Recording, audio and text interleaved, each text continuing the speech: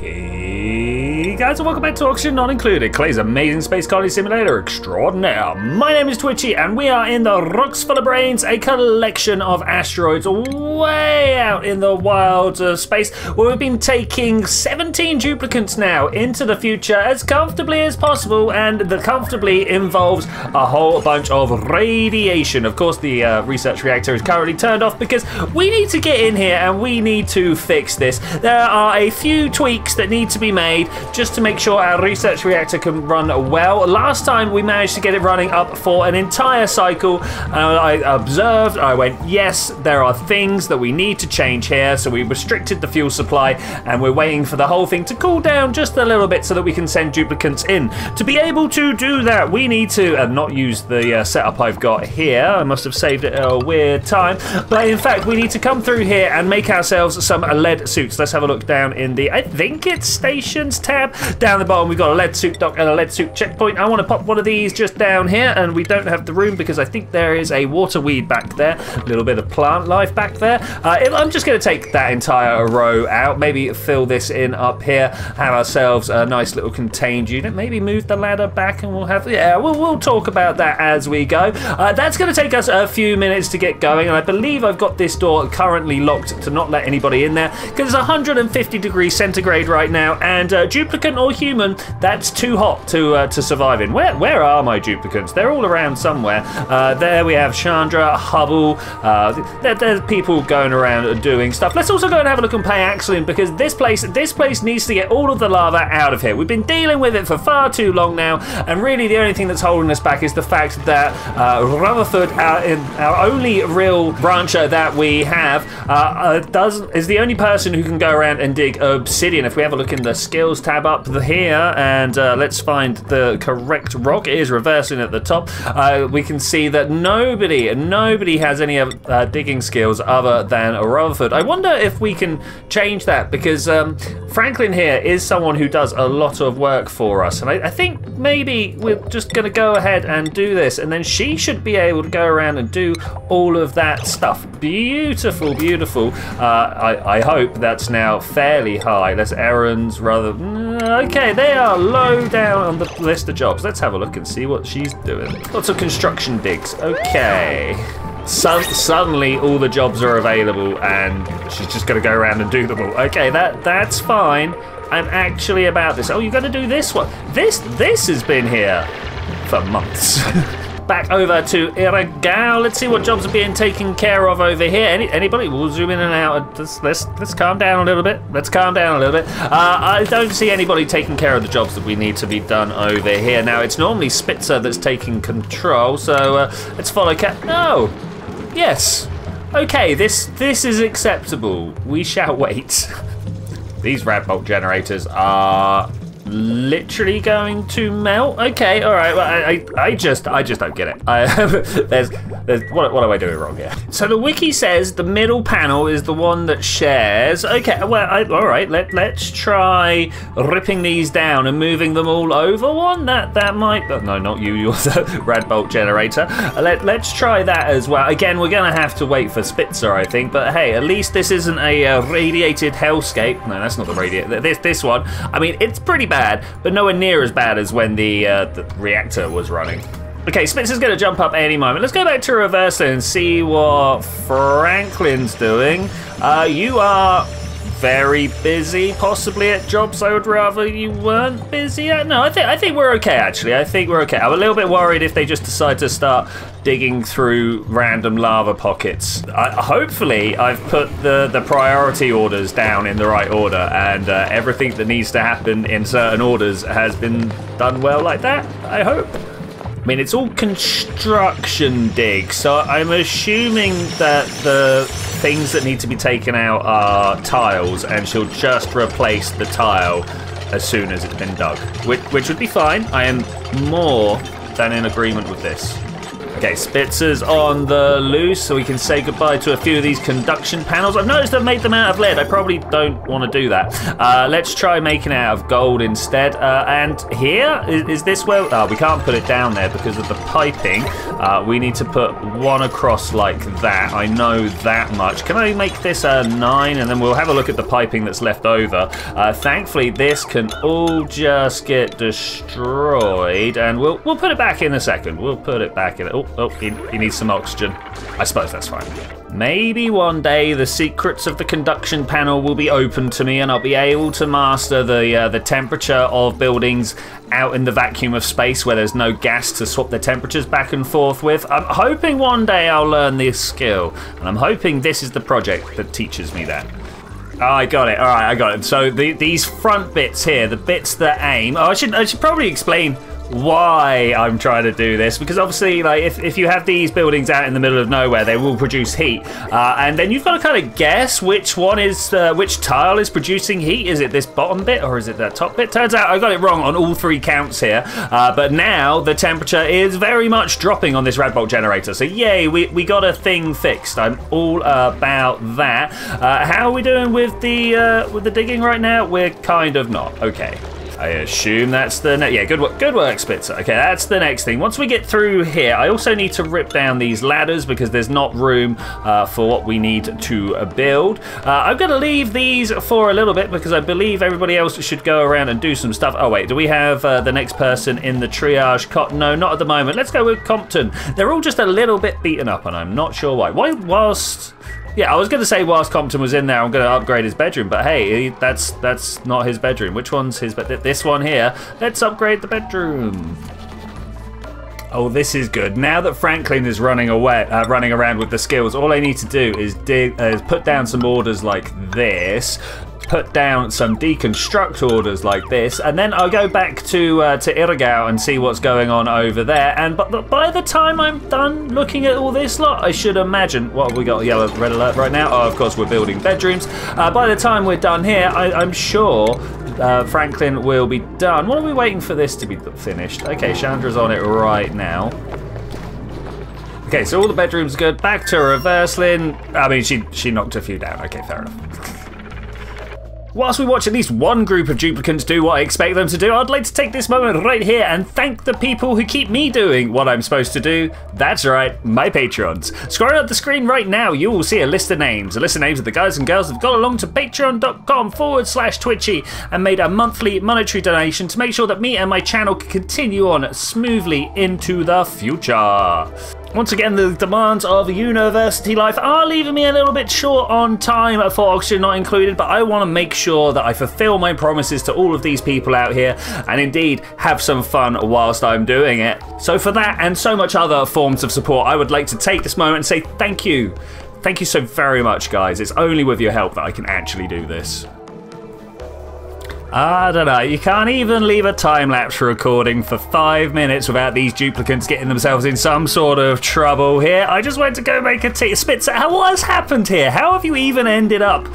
Did you climb down the ladder? Did you dig under the floor? I don't know. Duplicants, man, you cannot trust them. I guess Spitzer is the one complaining about the toilets. Popped eardrum. I mean, can you breathe here? There is stuff. Okay, I think we can leave you. We complained enough until morning, so you could probably figure out your own way. I've got a feeling we probably want to turn up the priorities on these. Do we need Hubble for those? Oh, that is a big load. Let's do that and see if he'll turn around and dig. Okay, Spitzer current out. That's good. If you could just free yourself and get to whatever personal needs it is that you have right now, like that's good. Good work, Spitzer. I'm sorry for your terrible night. I really should have been observing everything. But hey, at least Franklin did the job over here, right? Yeah, okay, that's good. I'm not sure what I'm going to do once we've crushed this magma all the way down. I want to try and figure out if we can... Do you reckon we could just skim some layers off the top here? I don't think we're going to be able to expose it all properly. Yeah, I don't know what we're going to do here, but I will sit and think about it for a couple of moments. Wait, what is this path that we've got here? Oh no. All right, so I've just watched Boar come in through here, climb up and over, and then, wait, okay. I need to deconstruct this, and I need Boar to be the one deconstructing it. Planks there. Let's move you over this way. Who's next? Is it Boar? Okay, Boar. If you could destroy that for me, that would be great, and then we'll not let people... Oh, there's going to be another pathway through here as well, isn't there? Okay, let's deconstruct that as well and get Boar to destroy that. I think that's then a nice closed system again, and this door now controls whether they can go through. Okay, that's better. I'm sorry to have messed you around there, Boar, but you kind of needed to have not done that. Okay, that was 45 minutes of my life that really should probably have only been 20. Okay, let's try and get ourselves some lead suit docks in here. I'm not making them out of lead, no though. We're making them out of gold. That's good. I'd like to put a couple in here. I don't know how many we're actually going to be able to have. There are only 4 duplicants living on this rock, so maybe we don't need quite as many as we've got. We need to somehow hook them up to the power. This is already quite an oversubscribed line. Let's think about how we can reshuffle. Yeah, there's definitely something we can do here. We serendipitously had exactly the right amount of, well, close enough to exactly the right amount of lead to build the 3 lead suits that I had accounted for here. That's pretty good. No planning went into that at all. Just chose those numbers randomly. I am going to have to maybe deconstruct this and allow my duplicants a way up and down here. You never know when access will be needed. In fact, let's take that all the way down to the floor. Beautiful, beautiful. Just got some power to be put in, and then we need to try and figure out how we're going to run any oxygen into here. I mean, here's an oxygen line. Maybe we'll just take off of here something like this. I mean, it's not an ideal solution, but it is a solution. So maybe, ooh, stop. So maybe we'll take that, leave that hydrogen in the middle there though. Scolding? What's going on? Why is it scolding down here? We should just be making some refined carbon, because it turns out that's why we're not making steel, because we haven't got any refined carbon. We got so much everything. I thought it was lime we were restricted by. No, we got tons and tons of lime. Another thing that I'm doing, I've noticed that these are slightly too hot. They're about 100 degrees. So we're going through and trying to make that not so. I should imagine it's going to lead to a few more scoldings, and we're definitely going to have to try and figure out how to get water into the line, but that shouldn't be too difficult. Minimal casualties. I mean, people are barely down half health here. I think that's fine. Look, Boar is as fresh as a daisy. Everything's working out incredibly well here. Okay, so once this has all been built, which is going to be finished very, very shortly, we now need to figure out how to connect all this up together. So I'm just going to go ahead and just immediately connect these and break the line here. We'll let this flow, and then I'll see where I can get water to jump onto this very, very empty section of pipe. Oh, it was just down here where I've been putting water into the system for ages now. Okay, fine. One of my top questions, of course, is are we going to be able to pass the water through here without it turning into steam? I'm not entirely sure. That's quite hot so far. We've got 80 degree water, 89 degree water. Ooh, 91, 99 looks to be holding at 99. Okay, that's all right. I can live with that. And then where's the gap down here? Oh, it's still traveling. Okay, that's fine. I'm going to just start putting water in, and ooh, not like that. I won't. I'm just going to start putting water in, and we'll split it when the two bits meet. Okay, the system did cost us a little bit of hospital time, but we've got an incredibly full water line here, and of course we are now making more igneous rock all the time. Always after igneous rock for my hatches to make coal, so we can make refined carbon, so we can make steel, and of course not just steel, so that we can send our diamond probe off to the wilds of space so they can go and get us a bunch of cobalt. Cobalt ore is what we're getting here. Also a bunch of polluted dirt and mud, but you know, they've just been sat here for for some time. I don't even know if we got polluted up. We got 24 tons of polluted oxygen, 6.5 and 50 tons of mud. Wow, that's a lot of stuff right there that I should probably deal with. But you know what? We've got a much more important thing to be doing right now. Indeed, the lead suits are all up and running, so I think I'm going to give people access to the reactor core again. As you can see, all of these are lit up. I'm asking for some liquid vents to be taken down. I'm asking for the cold water to be dumped on top of my thermal aqua tuner, which we've turned. Oh no, wrong button. Which we've turned off. Oh, it turns out pulling up the power line took a little bit of time there. I wonder if that means my power line is too complicated. I don't know. Anyway, I've disconnected the power because, well, I was a little bit worried that we were just warming up the steam forever here and we weren't able to deal with it. I mean, the fact that this nuclear waste is still down the bottom is a little bit of trouble. I've also noticed, wait, we're going to need to go 6. Yeah, look at that. We need to cut this like this. Okay, that's cool. And deconstruct. We had to move everything over just a little bit here. I still don't know what I'm going to do with the nuclear waste. Okay, the lead suit is in effect. This is great. I think possibly the first lead suit I've ever had any of my duplicants wear. So this is good. This is good. I'm a little bit worried about the water that fills up into this little gap here, but I'm sure once the petroleum hits, I mean, it's 102 degrees. If we can get it up to 103 degrees, then everything will just flash into steam instantly, and that will also be pretty good. We've already taken down all of the liquid output vents there, so we need to go ahead and get the new ones put into place. But I really want to get these thermal temperature shift plates here so that we can start spreading the heat from our nuclear waste, which little birdie on the internet tells me this is going to be the thing that actually contributes most of the heat. The hot water that gets dumped out of here is hot, don't get me wrong, but it's going to be nothing compared to the accumulated heat that we end up getting from this liquid nuclear waste. Wow, that was a mouthful. So spreading the heat out a little bit more evenly, I think, would be a good plan, a very good plan. Okay, the plan with the nuclear waste at the moment, and it's not a good plan, but it is a plan, is to dump it here on this specific tile. So I'm going to go around and reroute the cooling loop here so that this rad bulk generator can pick up all the radiation that's coming off of it. And then when there's so much, it will just disappear into the vacuum of space. Eventually, I'm probably going to put it into like some sort of storage mechanism and then have a rad bulk generator next to that. And then we've got like infinite amounts of radiation. I'm also told it works out really well as a coolant situation. It's got a huge specific heat capacity. Let's have a look down here of 7.44, which is ridiculous. For most of the time, I've been thinking that water. I can't find it here. Been thinking that water is the material that I have access to with the highest specific heat capacity. And let's get down to the details here. And it's only on 4.19, which is a little bit less than the 7. Quite a lot less, actually, less than half. So we could store a lot more heat per blob in the liquid waste than we can in the water. So maybe we'll use it for that at some point, somewhere, somehow.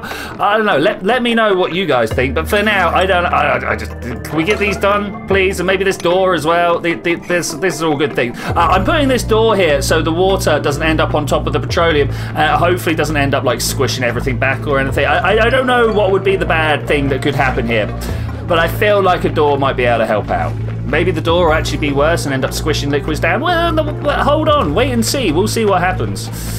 Okay, the door went in place and nothing got squished down. That's good, that's good. The next thing we need to do is build this entire pipeline. I've disconnected this bunch, so that should all be working fine now. We just got to wait for a whole bunch of obsidian and such forth. I'm gonna ask everybody to get to it. If we left it as it was, Spitzer would take 2 days for it. But if we go ahead and tell everyone to panic about it, it'll only take maybe half a cycle.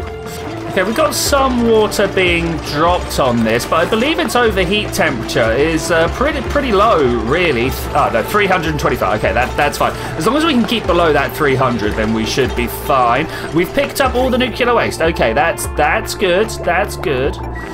Okay, we've got 160 degree steam, and the thermal aqua tuner is now coming down to that temperature. Okay, that's good. I think we can fire this switch up. That should then mean that this fires up and puts in some materials into the reactor. The reactor's going to fire back up, and I'm going to bring this active time to about there, and we should watch it pick up some more fuel very, very shortly. Okay, this is really good. Look at all the radiation. Going well, going fine. I think we've achieved all our... Where are you going, Hubble? I don't think you should be. Well, I don't know. I think you're okay. We definitely do have to worry about that. Wait. No. Okay, so that's a problem. Whilst the reactor's running, I cannot let them in there, it turns out. Okay, bad luck, Hubble. You're not going to get through that door. Stop. I'm not gonna let you. Yeah, only access allowed back in. You should be putting stuff into here, though. I wonder why not, because it's far too low a priority for you. Okay, well, that's fine. It is in your list somewhere. We've got farming supplies, power supply to research reactor. No, you should not be doing that. Maybe we'll just... Oh, I thought I clicked on this door. Maybe we'll just completely hold off here. Yeah, we'll try that. And maybe that has now stopped him. Hubble, where are you? Let's have a look. Follow the cam. Okay, I don't see it there anymore. This is good. Now we're about to dump some materials out of the research reactor. We've got some water that it's rather warm, but more importantly, we've got this liquid nuclear waste, which also is going to be coming out about 300 degrees. One of the reasons that I've got these temperature shift plates is to try and get the temperature out of this nuclear waste as fast as possible. Seems to be holding up well for us. Seems to be holding up well, as well as the thermal aqua tuner. I only got the one steam turbine turning on, despite the fact that these plates go all the way up here. I assume that's just temperature limited. Let's watch this for the evening and see if anything explodes.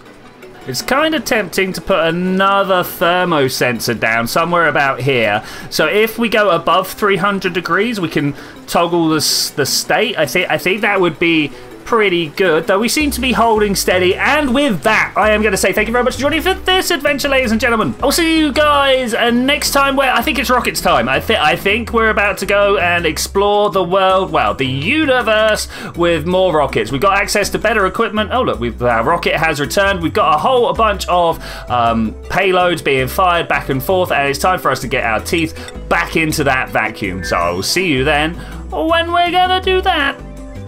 Bye.